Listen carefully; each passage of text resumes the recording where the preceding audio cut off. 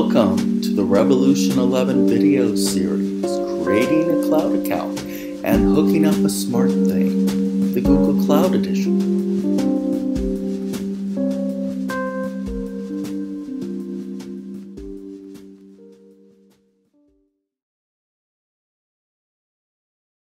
Part 2, setting up an organization and creating a developer account.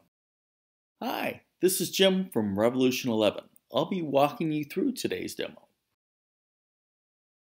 In this video, we're going to create an organization and add a developer account. It is a best practice to only use a root user account to manage resources and permissions, not to use for development. So that's the way we're going to set up our cloud instance from the get-go. Before we get started, we're going to want to make sure we have everything we need to set up our organization so we can give a developer access to a project.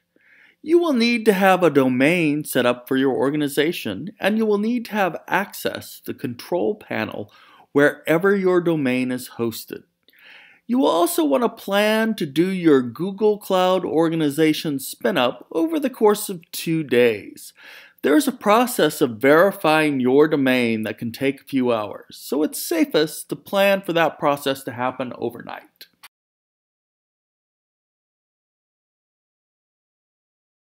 Okay, let's get started. Make sure that you're signed on to the Google Cloud Council and click on the Identity and Organization link in the menu bar to the left. You will get a pop-up giving you an overview of the identity setup process. Press the Sign Up button. The next screen tells you a little bit about the Cloud Identity Service. Click the Next button. The next screen asks for your business name and size. Fill those in and press the Next button. You will be asked where your business is located.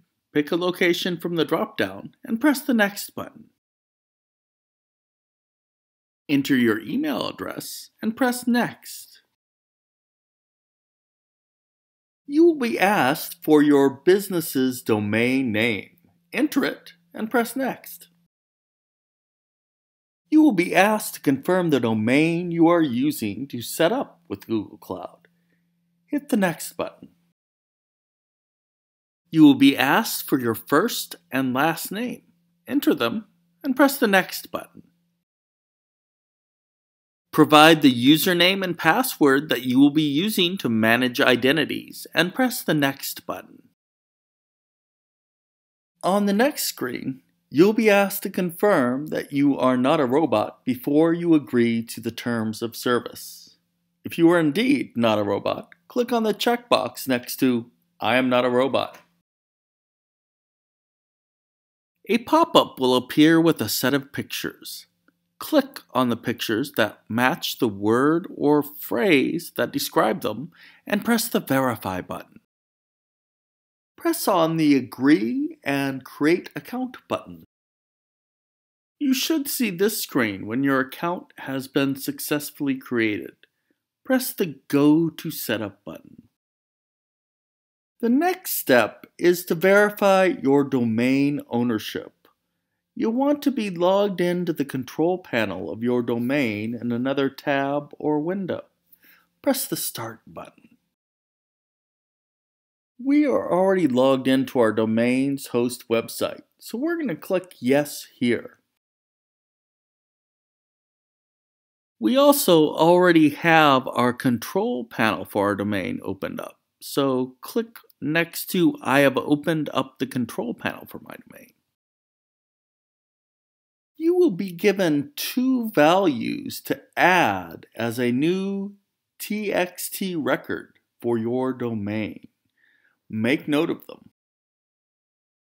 Go to your domain control panel and find the area where you can add new DNS records. The interface for doing so will vary depending on your host provider.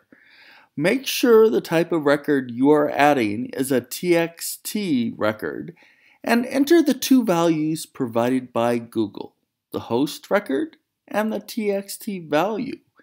In this case, we are going to press the Add Record for this service provider's control panel. You should get some sort of confirmation that the record was added. Return to the Google Cloud Setup pop-up and click in the checkbox next to I added the TXT verification record. We also saved the record, so click on the I saved the TXT verification checkbox as well. Click on the Verify Domain button. You should see this screen while Google is verifying your domain. I've done a few of these, and you will almost certainly see a screen like this next. The Google Cloud Wizard will attempt to verify your domain over the course of about an hour. But the change you made up at your domain generally takes longer than an hour to propagate across the internet.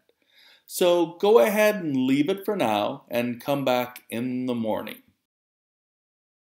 When you press the retry button, you will be presented with the same checkboxes you saw before. We've already done all this, so go ahead and click through them and press Verify Domain. You should see a screen like this once you've verified the domain. Okay, let's set up our developer account. Press the Create User. This will open the Create User screen. Give your user a first name, last name, and a username, and press the Add button. On the next screen, enter the email address that you will use to notify the developer of their account. Scroll down, type in a message for the developer, and press the Send Emails button. Okay, the setup is complete. Next, we're going to create a project and assign this developer to it.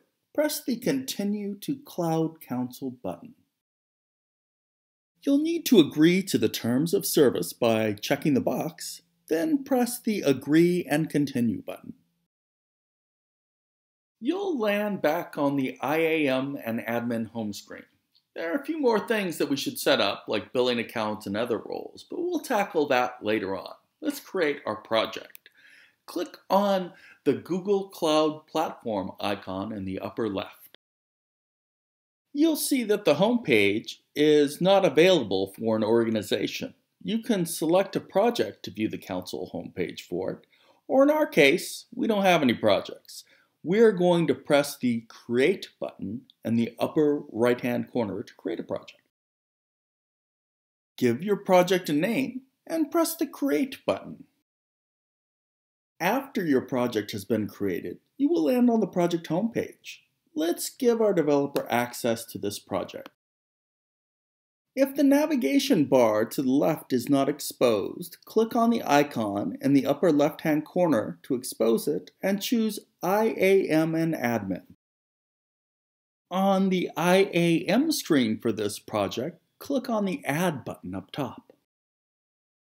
We will be using the Google Proximity API for our project, and it has 3 roles. We will be giving our developer access to the first role, Beacon Editor. Type in the developer account we will be using, click on the Roles drop-down, find the Proximity API and choose it, and pick Beacon Editor. Press the Save button. You should see the developer added to the project. Now let's make sure the developer can log on to the project. They should have gotten an email that looks something like this. Have them click on the Sign In button.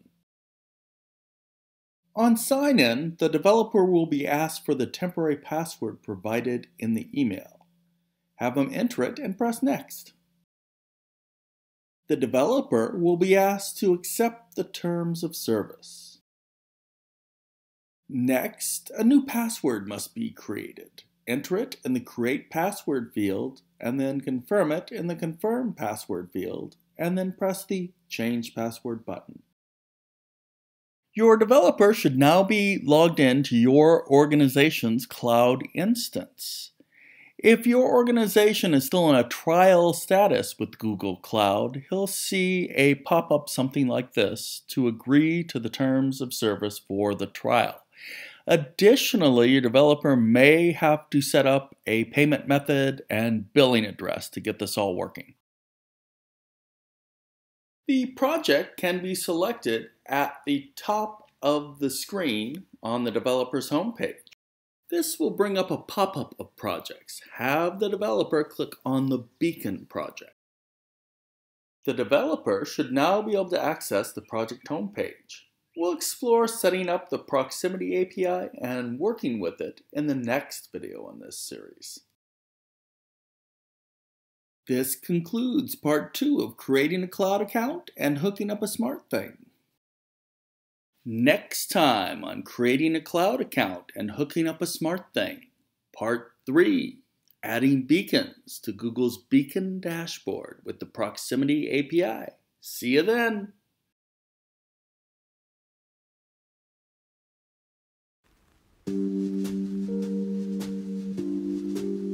Do you need help getting started with the cloud or IoT? Contact Revolution 11. We'd love to chat.